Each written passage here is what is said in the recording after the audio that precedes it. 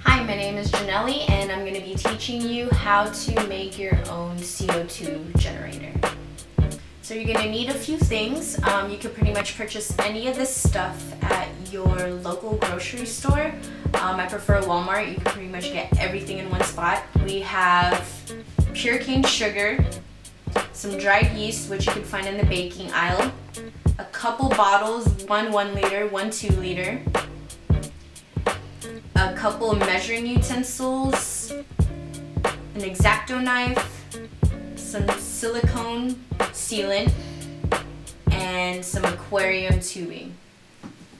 Okay, so first you're going to take your 2 liter bottle, then you're going to take your X-Acto knife, poke a hole or cut a perfect hole on the top of the lid.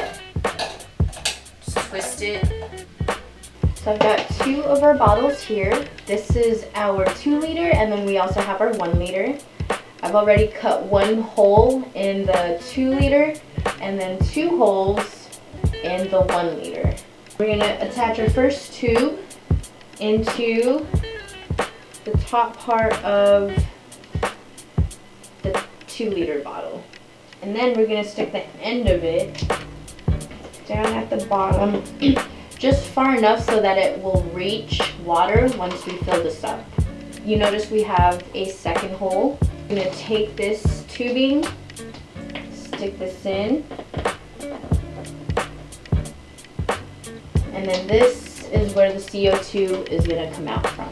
You're going to need 3/4 of a cup of sugar, 1 teaspoon of dried yeast, and 6 cups of hot or warm water. Okay, so we filled it up with the mixture here. I'm gonna cap it with a cap that doesn't have the hole, and then we're just gonna shake it. It's like the shake weight.